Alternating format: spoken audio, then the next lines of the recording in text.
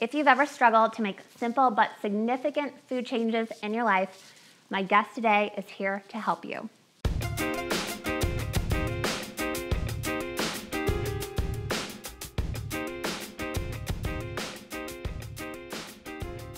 Hey everyone, it's Elise, your kitchen shrink, and you're watching ETV, the place to be to create delicious health and a life you love. And it's Q&A Wednesday, but we have an awesome guest for you today. But first I want to ask you a question.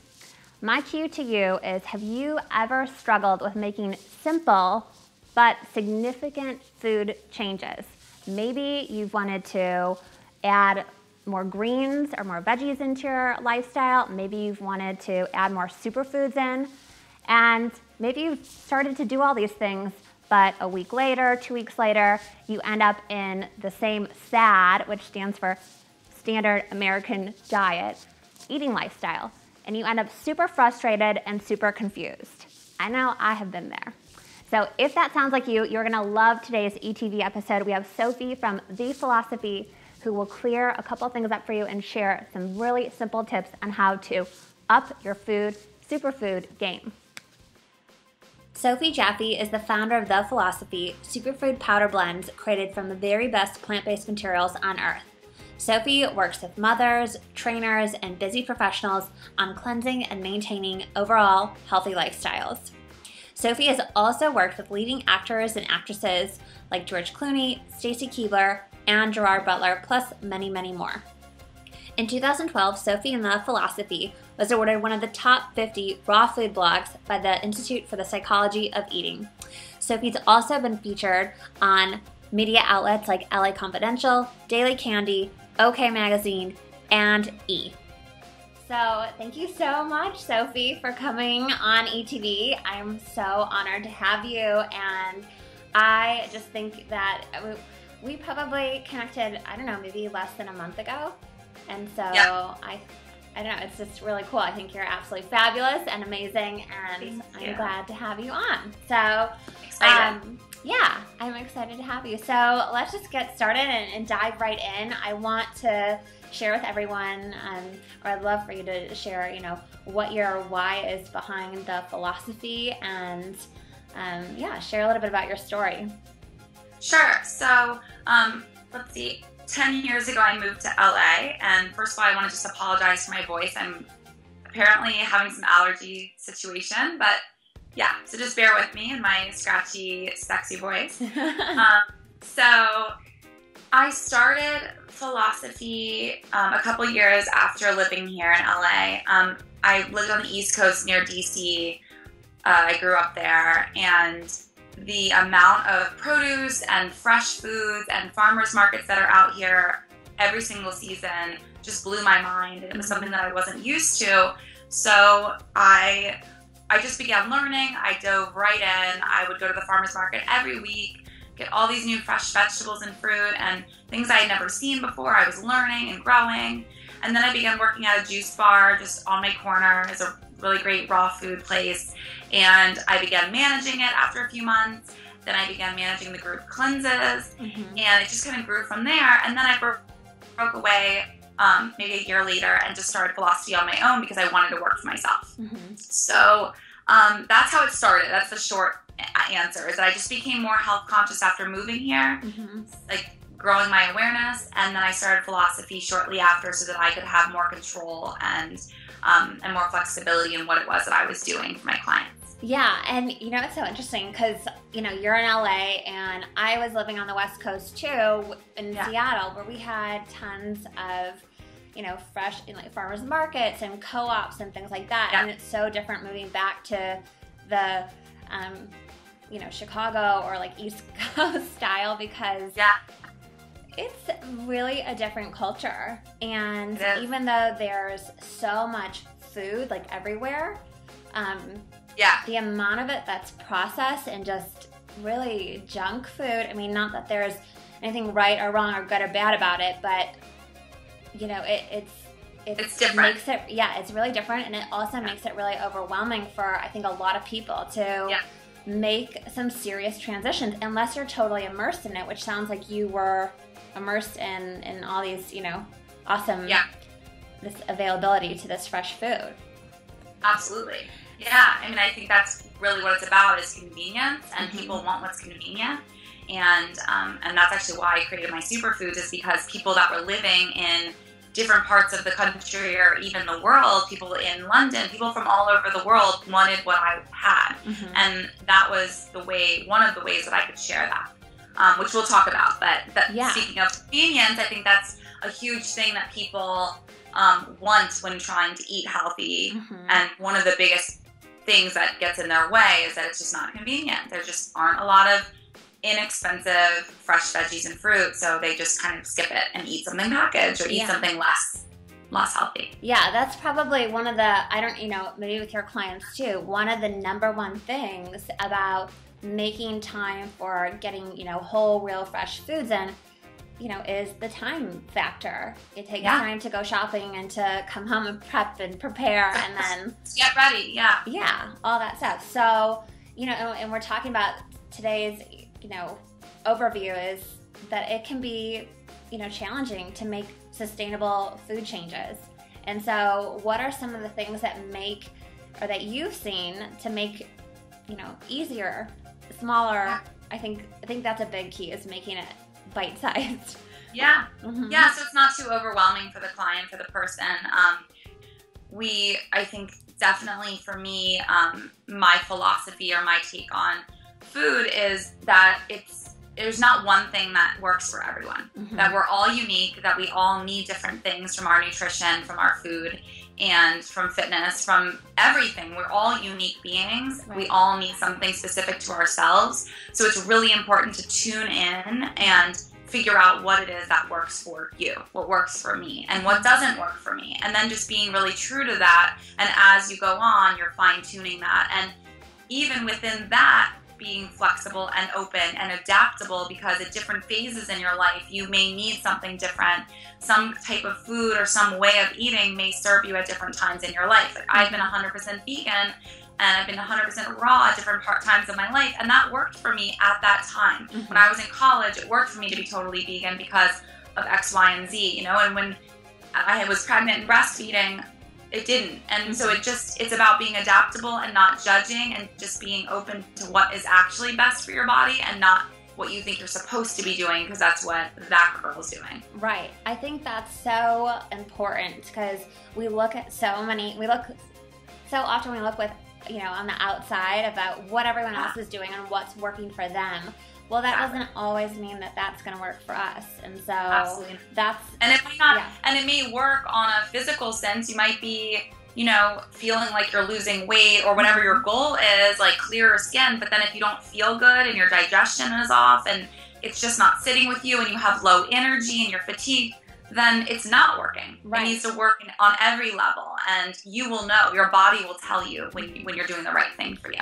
Yeah, and I think that's so interesting too, because a lot of what I see is, not just with my clients, but just in general, is we want to see, these real tangible results, usually in the form of a number on a scale or a measurement or something like that, when a lot of the times that may come, it very well, might come in those forms, but the real true test is, on the inside and how you're feeling. How you feel. Yeah. How you feel. Yeah. So tell us about your blends. I'm so excited. I want to get my hands on some. Tell us about, the different types. And, I know that quality is a huge factor for you, and I totally am on board with that as well. But tell us about, the different types that you have and all that good stuff. So we have 3 different blends right now. There's more to come, but right now we have 3 beautiful different types of blends. And the way they evolved is that I was buying all the ingredients that are now in the blends anyway. So I had all of those ingredients. Each of them have 7 ingredients in them. Some of them kind of cross over, like there's maca in most of them, stuff like that. So there's some crossover, but mostly they're unique ingredients. So if you think about that, there's 3 different blends, 7 different ingredients. That means around 18 to 20 different ingredients sitting in my cabinet. Every time I want to make a smoothie, if it's a chocolate one, if it's a green one, if it's a berry one, I had to pull them all out, remember what the specific measurement was for that, and then figure out how to integrate them all into a smoothie while it still is tasting good. And that takes a lot of experience. And I was already doing that every day for years. So that's how it organically evolved, is that the Cacao Magic is one that I made anyway whenever I would make a chocolate smoothie. Those are the superfoods that I had to have or it didn't feel complete. And same for the Green Dream and same for the Berry Bliss. It just was an organic process where it was the things that I couldn't possibly imagine leaving out of my smoothie or I didn't feel complete. So that's how it evolved. And they all are high in protein. They all have now 10 grams of protein across the board. So each blend serves as a protein powder because it has 10 grams per tablespoon. Awesome. So normally protein powders, you use a scoop, and that's about 2.5 tablespoons. So in 2.5 tablespoons, you have 25 grams of protein. That's that's great. Yeah, and it's all plant-based. They're all vegan, plant-based, but they're also sprouted, so they're raw.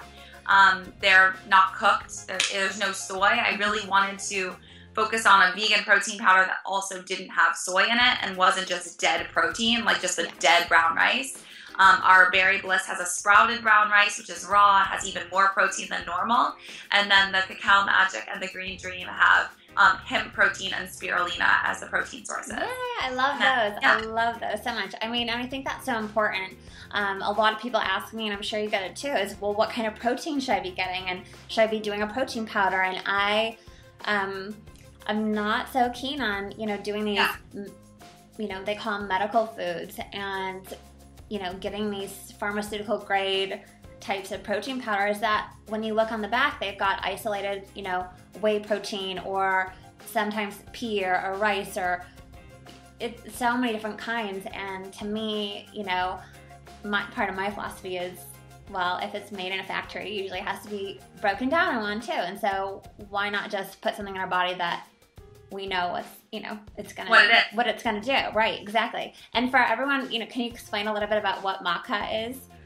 Sure. So maca is an adaptogen. It's a root from the Andes in Peru, on the top of the mountains, and it's a root. It looks kind of like a beet root, just a different color. And they used it historically as in a tea. So they'd break it down into a powder and then brew it into a tea. But they'd also eat it and drink it, and they would have it before a battle, like thousands of years ago. They would have it before a battle, and it would give them the energy and the endurance and the strength, the stamina to go for days and days and days and have nothing else. They would just survive off maca, and it would just energize them. And you feel that, like, within 15 minutes of having something with maca in it, I feel it immediately. And it's an adaptogen, so there's actually no caffeine, which is really lovely, that you don't have that crash afterwards. It's just an adaptogen, so it works with whatever you need. If you are feeling a little lethargic or low energy, it'll raise your energy levels. And if you're feeling a little high strung or anxious, it'll ground you a little bit. So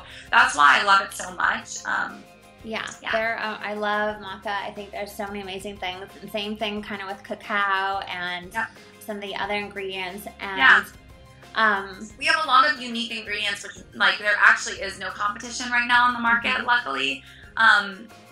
You can buy all of these ingredients separately, like I said, which is where I began, but it becomes a lot more expensive and a lot more complicated.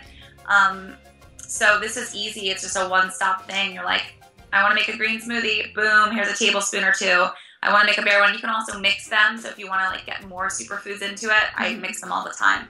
But it makes it easier. Yeah. Yeah, and that is so easy. I don't know how many times I've looked in my cabinet and I literally have, tons of a million herbs and then they go bad because you're like, oh, I forgot about that because it was in the back corner, but you're not going to forget about it if it's in one bag. Right, exactly. And so where can you get all of your products from?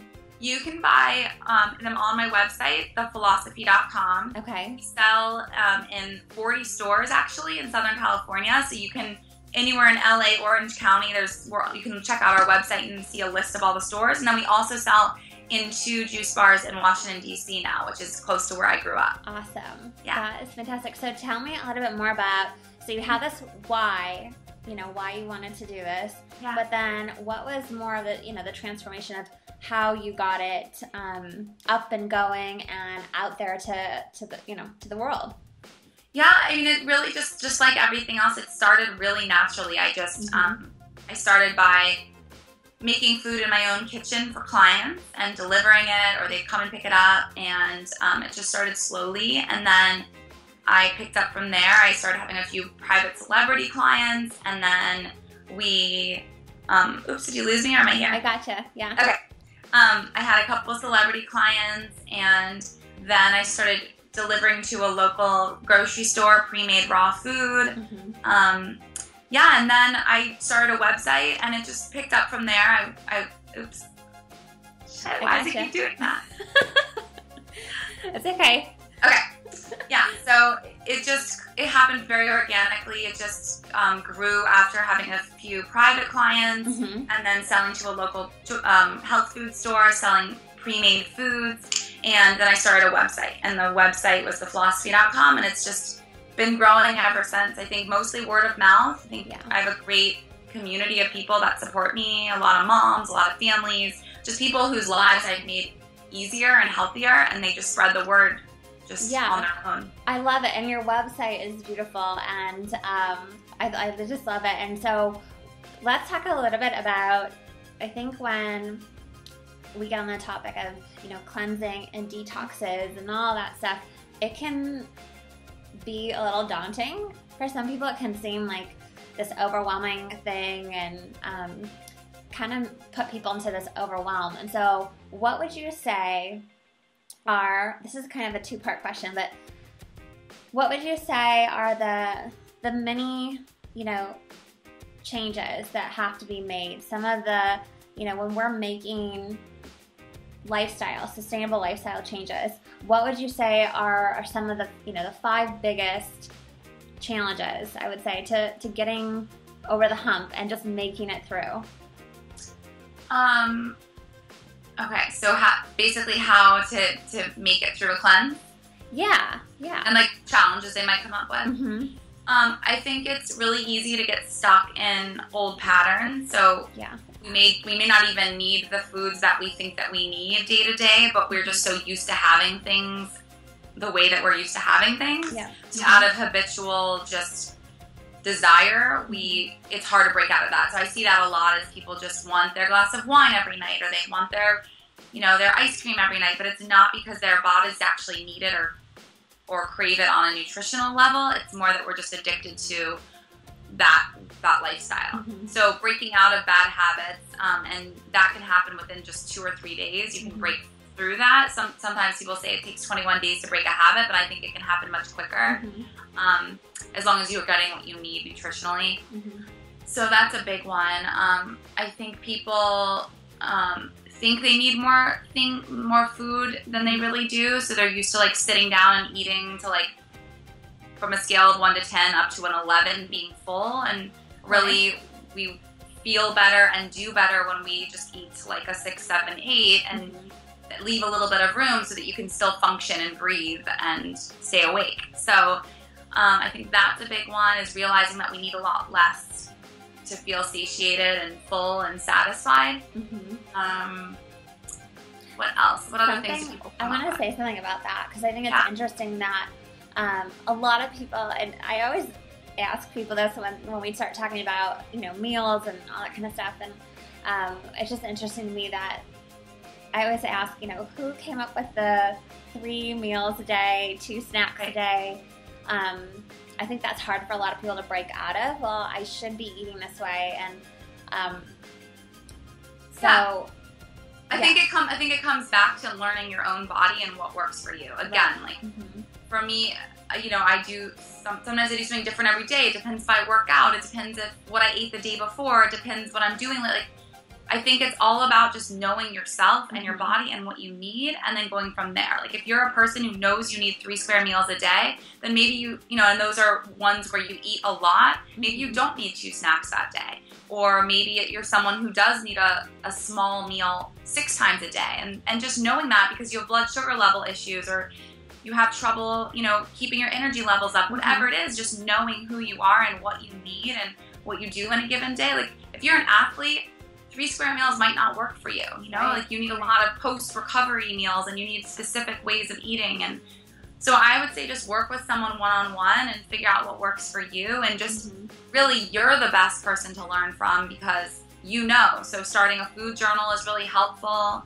That always helps me get out of a bad place, and same with my clients, is just starting to record what you eat and how you feel afterwards, and just it's just building an awareness. Yeah, exactly. Consciousness, and just seeing what's working, what's not working. And, with regards to your blends, are there any that are specific to, like, who is it that you kind of cater to? Or is it just...